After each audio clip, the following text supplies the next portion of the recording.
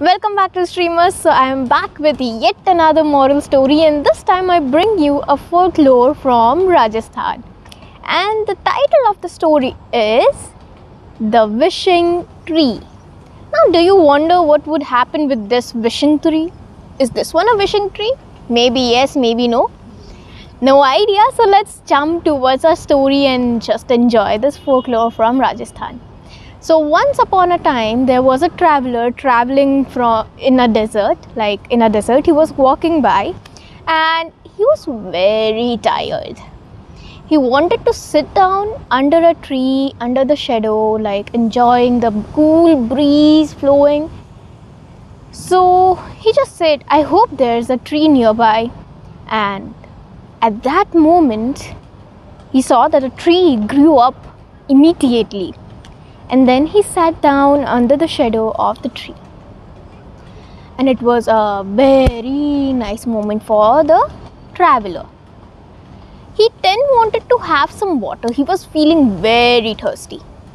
So he said, I hope I get a glass full of water which could quench my thirst. And suddenly he saw that the leaves of the tree fell down and gave him a kalash, a bowl of water. You can imagine it to be a bowl of water. He drank it and he quenched his thirst.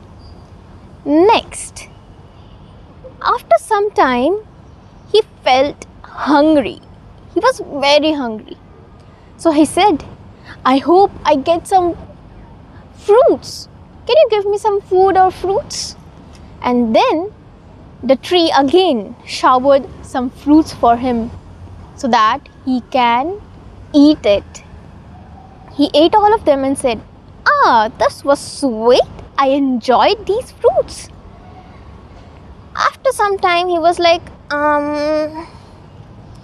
what if I get a bed over here to sleep? It would just be so amazing. And suddenly, the wish was granted. He was now laying down on a bed, enjoying the weather, the cool breeze. Next, he wanted a fairy to come down from the skies and massage his body.